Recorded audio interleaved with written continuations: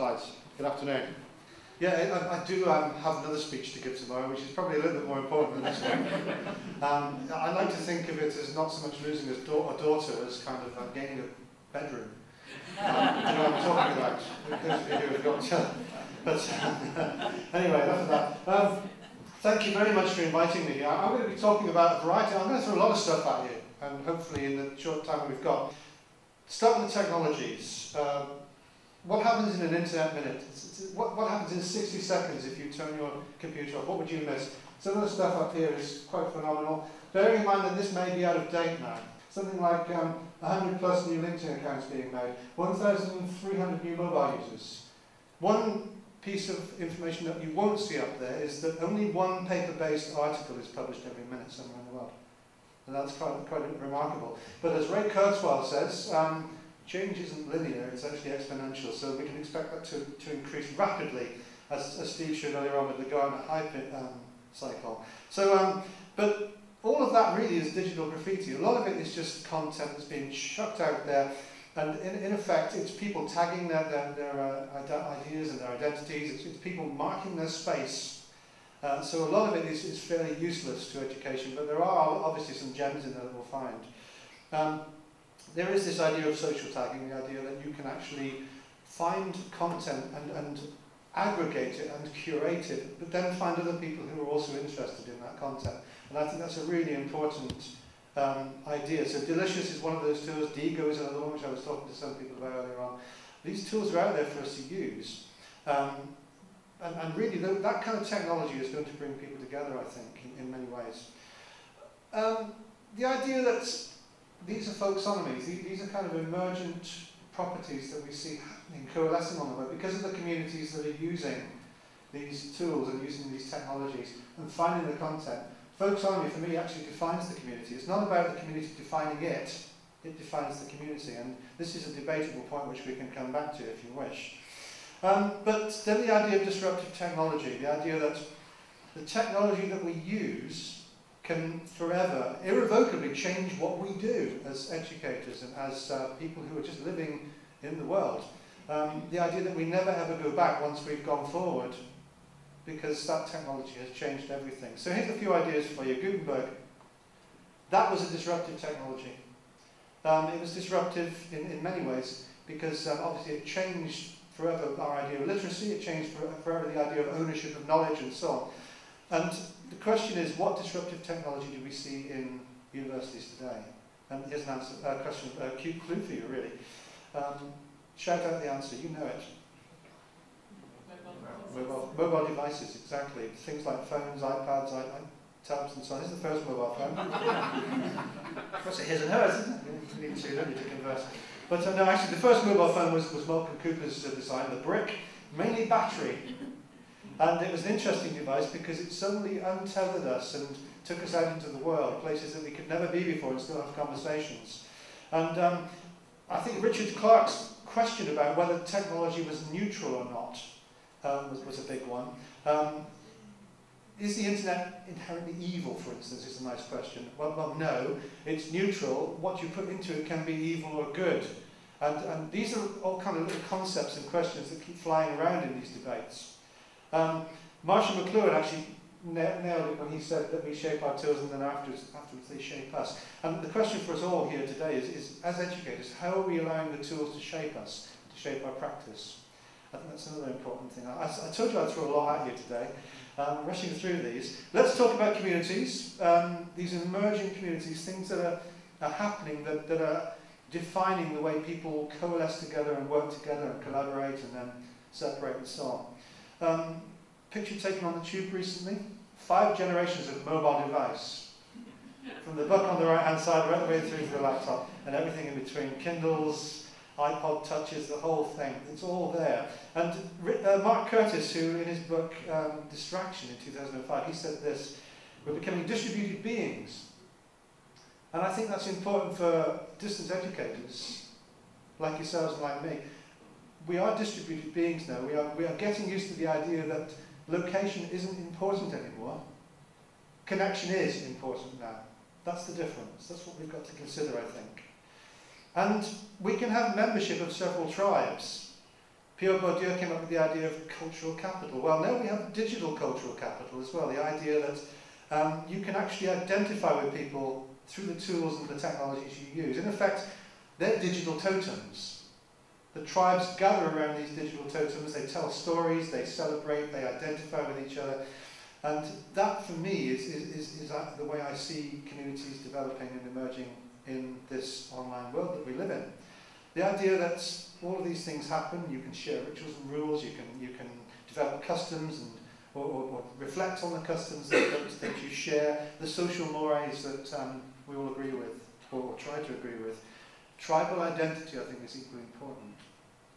So, for instance, you could compare two tribes, which you can be members of both of at the same time. The Flickerite tribe and the Facebooker tribe. Facebook is very, very kind of trivial, and they're very flippant and very kind of frivolous in what they do. They throw food at each other, and they share images, but the Flickerites share images as well, but they're much more serious about the way they share their images, because for them, the image has become much more of a totem for them to identify with and to discuss. Flickerites tend not to use their own persona or avatar. They tend to have a picture of something else to identify themselves with, and maybe they don't even use their own name either. Whereas Facebookers are readily identified as who they are. And as I say, you can switch between the two tribes, but you will be behaving differently in each totem. And then we've got the Wikipedian tribe, probably one of the largest tribes on the planet, after the Facebooker tribe.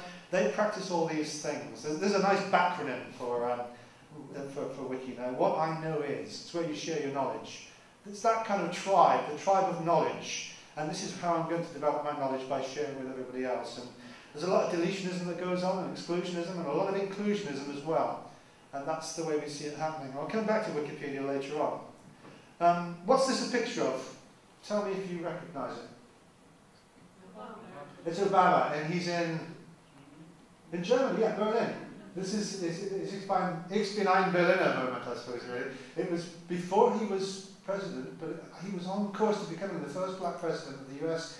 History was being made, and can you see what people in the back are doing, in the background? They're all, yeah, I'll look it up for you. They're all holding up cameras and devices to capture the moment, because they want to share it with someone who's not there, who they care about. This is connection. There's even a guy out there actually on the left holding a laptop up. He's screaming, you know. He's holding his laptop up. And the world's press were there, but these people were also there, and they wanted to say, look, I'm here now, I want to share this with you. This is the kind of tribal practice we see going on now in the world. This is the way communities are connecting with each other through devices. So the future of technology, the future of the community. Back in 1990, we thought it would be multimedia, and of course that was true. But 2000, 1999, somewhere around there, we probably were realising that everything was going to kind of converge on the web, and that's near enough what happened. What we're saying now, 10 years on, is probably the future is going to be smart mobile. That's going to be the future of distance education, I think.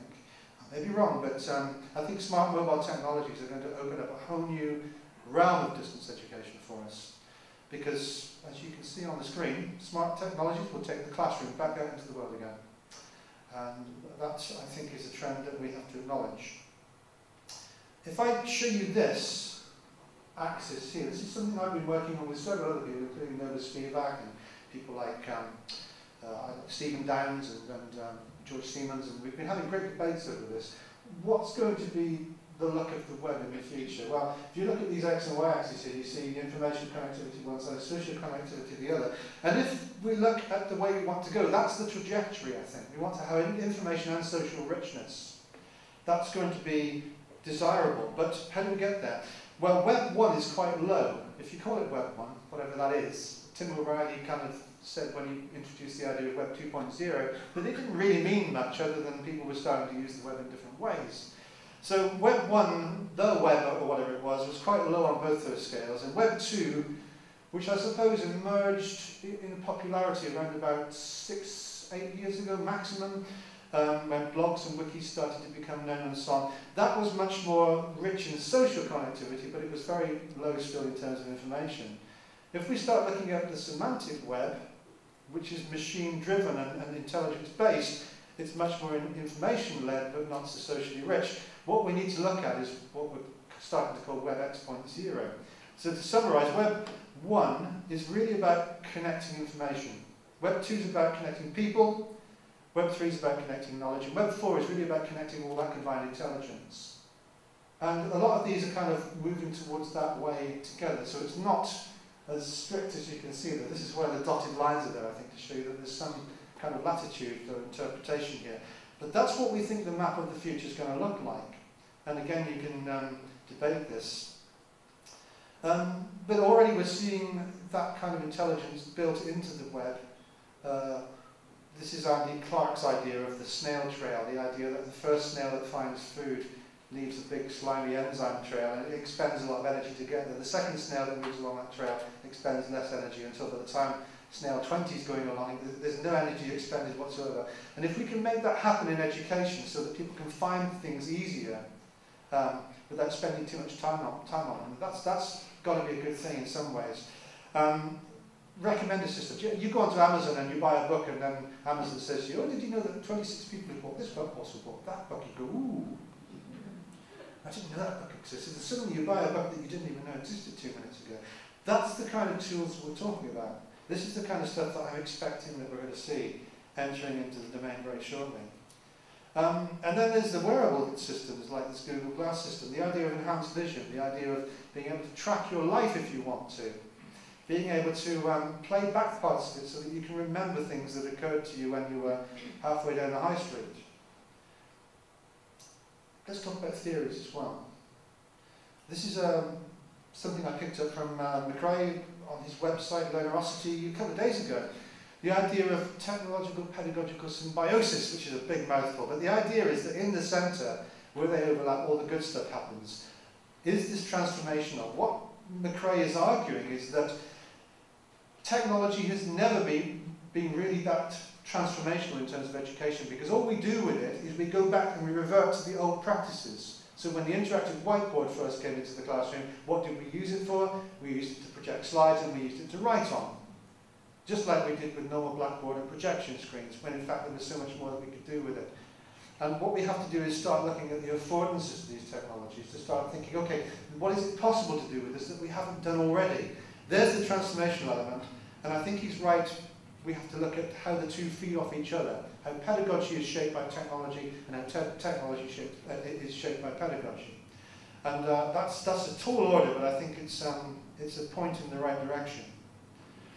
Oh, there's the man that Diana and Laura talked about this morning, the good-looking dude walking around the stage with his designer jeans on.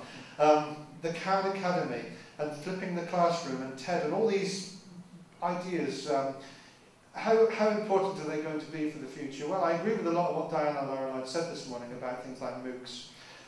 One thing I will say about the classroom, flipping the classroom, I'm sure you've heard of this, the idea that you offset a lot of activities for students to do away from the classroom. My argument is that that's not new, and we've been doing that for years with things like homework. What is new is if we flip the roles and we start asking the students to become teachers, and as lecturers we become learners and get them to teach us. And so this is what I practice in Plymouth with my team. We actually learn by teaching, obviously. Descendo decimus, I think, is the old Latin expression. We practice what we call bare pedagogy, where we get the students to go off and create stuff, solve problems, meet challenges, and then come back into the classroom, present it in front of a critical audience, which includes myself and the rest of the students. And we are given license to argue with each other, challenge each other, and debate, so that they learn the business of critical thinking, reflective practice, and defending arguments, making arguments. Another theory, which is Moore's theory, which I'm sure you're familiar with, this idea of transactional distance, Michael Moore's theory, is the idea that dialogue and structure in any distance context are actually kind of diametrically opposed to each other. They're symbiotic, but they're also opposed to each other. So that the transactional distance, this idea of the psychological separation between the teacher and the student, becomes smaller if dialogue is weightier, and becomes wider if structure becomes too weighty. An example of that might be a television program, very highly structured, very little dialogue that goes on in it, but if you suddenly make it into a phone-in, suddenly the structure goes out the window and the dialogue takes centre stage. And from my own research, when I was doing my thesis back 10 years ago now, I suppose, what I discovered was that certain technologies amplify the distance if they're used wrongly. rather than reduce the distance. Email, for instance, if used wrongly, actually causes a greater separation between the teacher and the student psychologically than does something like, I don't know, the telephone. Maybe there's a synchronous, asynchronous element there going on. I never got that far in the research because I had to submit my thesis, but it's an interesting idea, isn't it? And then the idea of different interaction characteristics and the tools that go with them. These three kind of ideas here, the cognition, the thinking, communication and cooperation, these are three basic human characteristics that we all encounter every day. And there are tools that you could say actually fit those needs. So for me, thinking, how am I going to know what my thoughts are if they're quite abstract until I put them down somewhere and share them? And then I communicate through a social network like Twitter, and then perhaps I cooperate with some colleagues on a wiki. And that way I'm using the tools to support my cognitive processes. John C. Brown talks about peer-based learning, which is another thing we're seeing happening. And indeed, there's this relatively new theory called pedagogy, which I'm sure some of you have heard of, the idea that people are teaching each other now. It's not just the lecturer, the sage on the stage anymore. It's now each person becoming a sage in their own right. Every student having a certain body of knowledge which they can share with each other, and they tend to share that in a kind of a peer-related way now. Another theory, the idea of connectivism.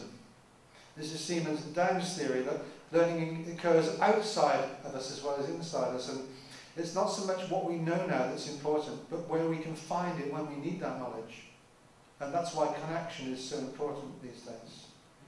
The idea of making connections, I've already said this. I'll share these slides later on with you so that you can read these in more detail. But it's about using our friends as surrogates for our knowledge as well, connecting into very powerful professional learning networks to give us that kind of link into the knowledge exactly when we need it, at the point we need it. And I store my knowledge with my friends, says Karen Stevenson, which I think is a fabulous quote. Deleuze and Guattari, I'm sure you've read some of you, the idea of rhizomes, the idea that chaos can become emergent in different ways and that there are no boundaries and no centres to these kind of root structures. You pull up a weed in the garden and 5 minutes later it comes up somewhere else. You can never really get rid of the blighters because there's a massive root structure underneath. And this is very similar to the anarchy we see on the web, this kind of chaotic web that is emerging in front of us as we speak. But there is a way of harnessing this, I think.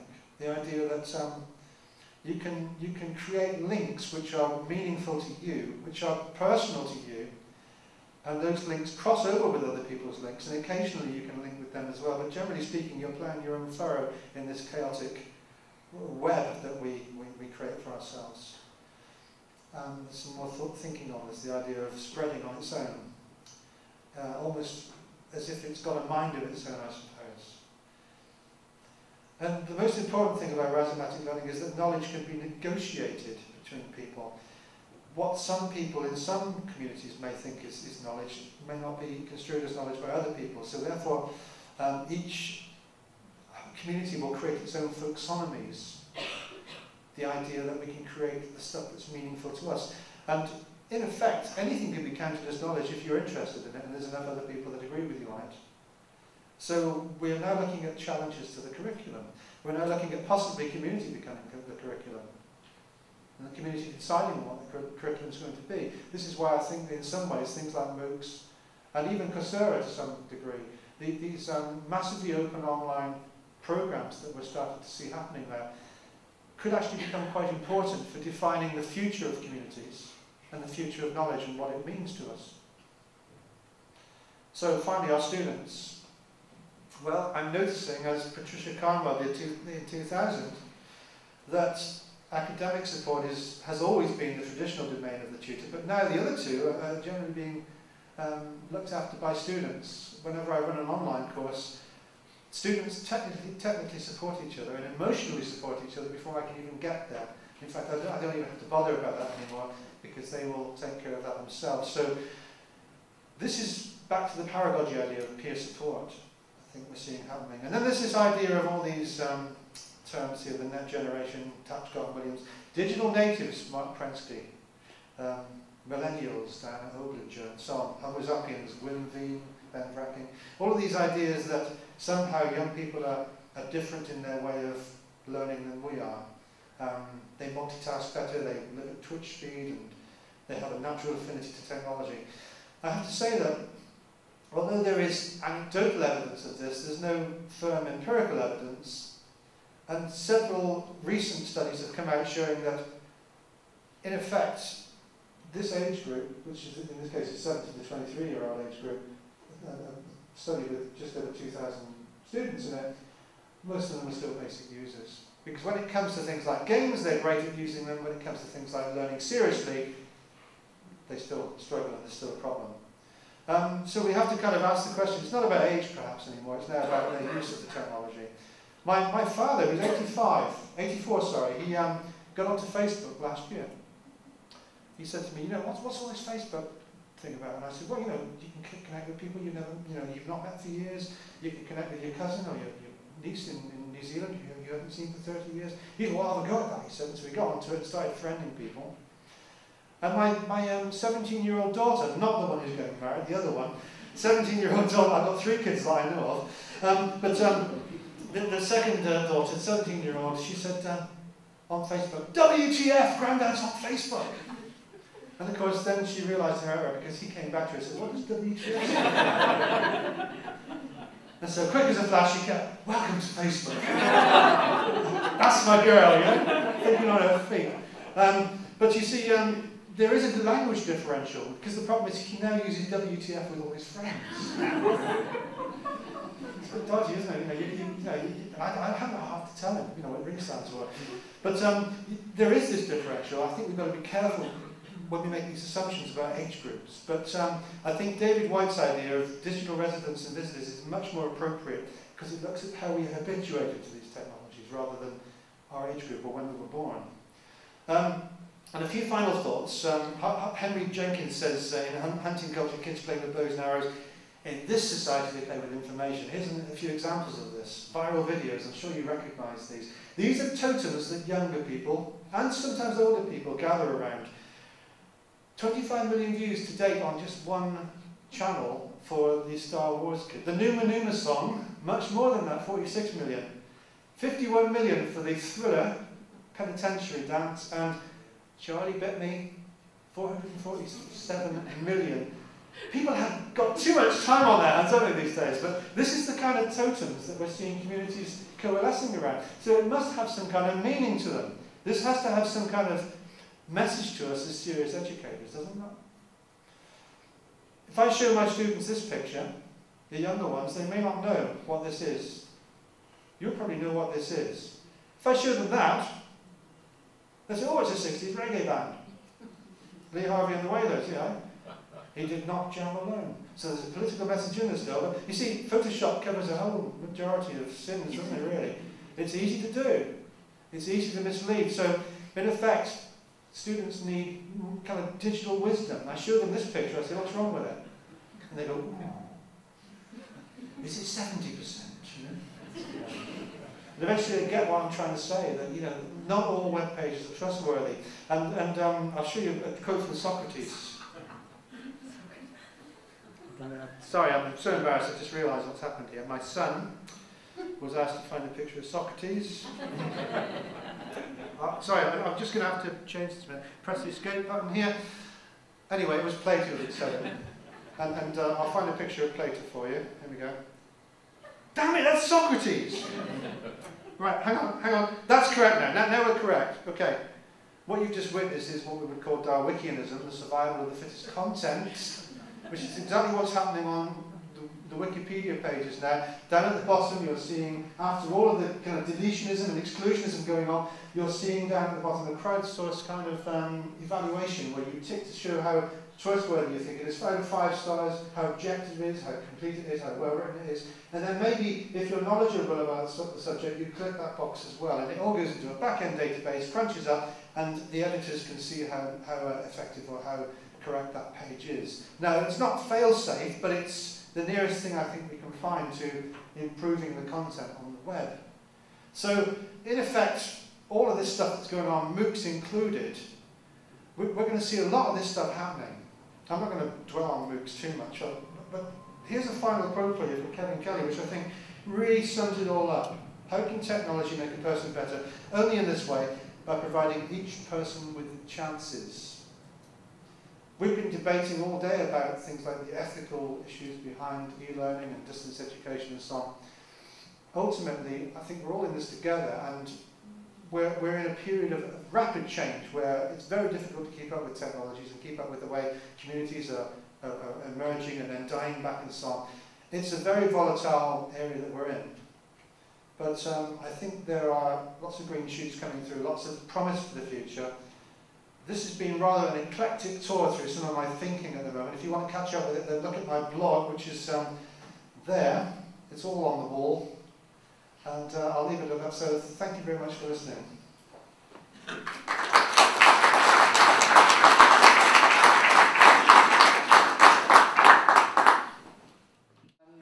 Thanks, Steve. That was great. Really enjoyable to see what's inside your head. And we're going to reduce the transactional distance further by moving into discussion mode. So if we have any questions from the floor, Steve, we still have you for another 20 minutes. Excellent. So dialogue. Well, I'll have to take them at the end. But do we have any questions on the floor that's for Steve? I have one. Is that all right if I can start? Have I beaten them all to submission? Yeah, and we have one at the back. Yeah. Can you say a bit more about that slide? I haven't seen it. You speak to it before. The one about the extended web. This, yeah. What's? I didn't quite see what was underpinning that. What's happening underneath that? Well, for me, what's underpinning it, it's where everything is coming together. If you can imagine it as kind of more like a sausage shape rather than a quad kind of design, and what's happening with the way we are teaching the web, as we use Mike West's term, we are teaching the web. We are becoming the product of that web, but we're also teaching it. We're creating pathways. We're creating nodes of knowledge production, and everything is joining together to such a rate now that it's very much like a young child's brain becoming more dense as the connections are made, as the dendrites connect with the neurons and so on. So in effect, we're seeing a much denser version of the web with a lot more richness in it. But also, because it's becoming more complex and because it's becoming more dense, we now have to have tools that drill down into it to make it easier to find stuff. And that's where the intelligence is coming in. So that's the way I see it. I'm not a computer scientist. I could have been, but I'm not. That's my best explanation of it, really. There are people who can much better explain that than me. I hope that makes sense. I'll come back to that. We have one at the back, and then I can see Steve there as well afterwards. Yeah. Hi, Steve. That was really erudite. Right. Your talk includes about communities, and you did talk about communities. I'm over at Queen Mary University, and one of the courses we've got in the School of Medicine and Dentistry is an MSc in transcultural mental health psychiatry. Yeah. And we have students, it's completely, one pathway is completely distance learning. So we have students from all over the world, which is quite nice, and it fits into what you were talking about. But you took a different slant on communities, actually. You spoke more the kind of the tribalism of communities. And I'm wondering, if we're thinking about distance, isn't it more the kind of the similarities, the kind of merging of communities, rather than the kind of tribalisms that you spoke about? And also maybe thinking more about the international aspect of it as well. I think that people would rather look at their similarities than differences. So if you've got students around the world who are all studying on the same program, they'll identify together because they're all studying on the same program rather than they're in different countries. I think we celebrate difference, but we, generally speaking, human nature is to try and find similarities, to try and find common ground. This is why I talk about tribal identity. But within that, you've got all the virtual clans, of course. So there are tribes, but the clan is the smaller kind of, the next unit down, if you like. And the reason I talk about tribes is numerous, but one of the things I like to quote is Emil Durkheim's idea of the totem being created because the tribe is too complex to define itself, and so therefore it projects its all to the totem. And in effect, this is what I think I see happening. The idea that we project our all, we project our attention, we project all of our energy into a tool which brings us together no matter who we are or where we are. And that helps us to celebrate our differences, but it's more likely to help us to identify our similarities and commonalities than our differences. Does that answer your question? There's a nod of the head, I detected. Stephen. Thanks, Steve, for the mindstorm. That was brilliant. I just wanted to tie together a couple of things you said. On the one hand, you were suggesting, well, you were quoting McLuhan saying that we shape our tools and then they shape us, and then you went on to say that the web is neutral. And those two didn't seem to sit very comfortably together. And I was wondering if is the web really neutral if it's shaping us? For example, Nicholas Carr suggests that it's affecting the way that we process information neuromally. Well, yeah, Nicholas Carr says that, Tara Brabazon says that, you know, Andrew Keane, Larry Sanger. There's plenty of naysayers out there who say that it's a dangerous thing in effect. I didn't actually agree with Richard Clark. I'm more on the side of Robert Cosma, who was his opponent in the '86 debate, who actually said that no, technology is not neutral. It's actually got affordances to it. So I subscribe more to J.J. Gibson's idea of the bottom-up approach to perception of these tools, in as much that you can actually perceive that they will do certain things for you. At one level, I think it is neutral. At the level of it being a content repository, I think it is neutral. But then when you get down to the nuances of how to use it and how to interact with it and how to scale it and so on, then I think what you've got is a very interpretable tool, and we all interpret it differently. So I think McLuhan's right that the tools do shape our behaviour. The first thing I do when I get onto my web page usually is check to see how many hits there are, because I want and how many comments there are, because that's the first thing that I'm interested in. Other people may do other things when they go on. They may check the email first. So it shapes our behaviour in as much that, although it's neutral at one level, I think it's very rich in nuances at another level. So that sounds like hedging your bets, but I think we have to look at it on several levels. I think I have to think about that, but thanks. Yeah. Do we have any further questions for Steve? Yes, we have one here. I see that hand. Come forward for prayer. I really liked your diagram between debate and structure. And what we see, according to my opinion, is we're seeing centralization in terms of hardware structures, and by this I mean data centers. And on the other hand, we have an openness of debate and discussion in terms of web content and wikis and everything.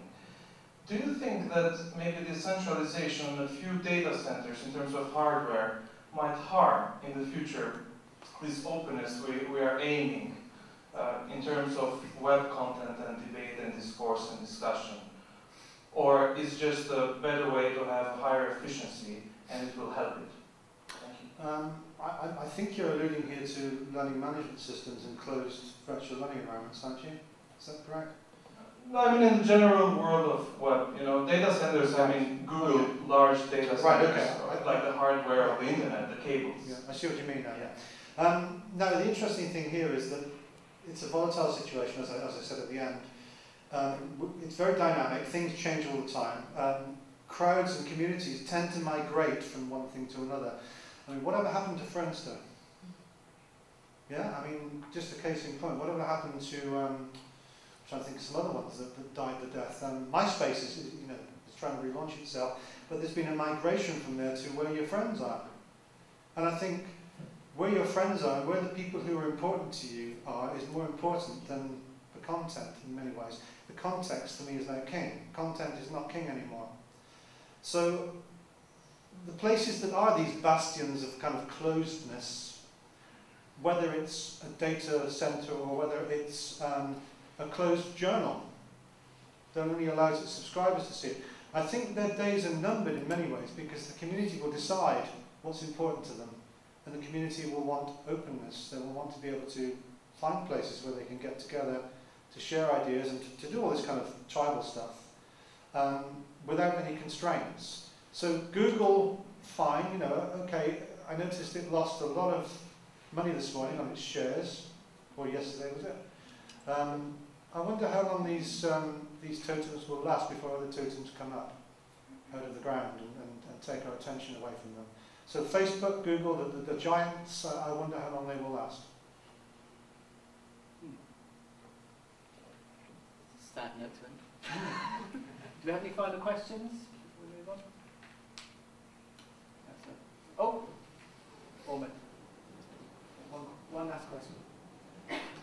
I'm afraid this is extraordinarily naive. I'm teaching a distance course at the moment. If I'm still doing it in, say, 3 years' time, which my employer probably won't want me to be, how will I be doing it differently? I don't know. What's your course? I don't know what. I suppose it's not a naive question. I think it's a question we all have to ask. You know, what will we be doing in a few years' time that's different to what we're doing now? I know that it will be different to what we're doing now because there will be new tools that we'll use in 3 years' time, which we're not using right now. 5 years ago, I would hardly have considered a touchscreen tablet with natural gestures on it, which I now use regularly in my classroom. I can connect my iPad up to my interactive whiteboard, and the students go, "How do you do that?" You know, and these are all supposed to be digital natives, remember? You know? So we can do certain things now which we didn't do 5 years ago. I don't know what the technologies are coming in 3 years' time. We can't really predict the future. All we can do is imagine it. If we are looking at new tools, we're probably looking at something which is non-touch. Maybe in a few years' time, your grandchildren will sit on your lap and say, "Granddad, did you really have to touch a computer to make it work?" You know, it's the kind of stuff we're looking at the future of. You know, non-touch technologies, perhaps. Certainly wearable technologies. Maybe these are things that you'll be using within your delivery of your new courses. I don't know. We can speculate, but we can't be sure. It'll be different, whatever it is. Can I thank you again, Steve, for being with us to the last second before we leave. So, once again, Steve, thank you very much for that.